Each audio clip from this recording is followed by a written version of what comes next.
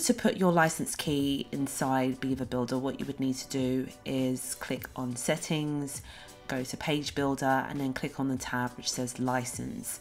From there you can paste in your license key and save it, and what that will do is allow you to get updates for as long as the duration of your licenses. So if it's for a year, you'll get updates for a year. Currently they only do yearly, they do not do lifetime licenses unless you're one of the super lucky ones.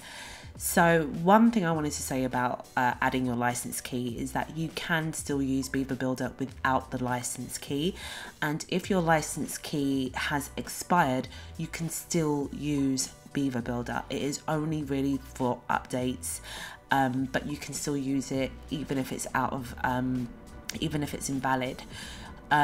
So that is it in terms of licenses. I hope that makes sense and has cleared up a few things for you. And I'll see you in the next video. Baby,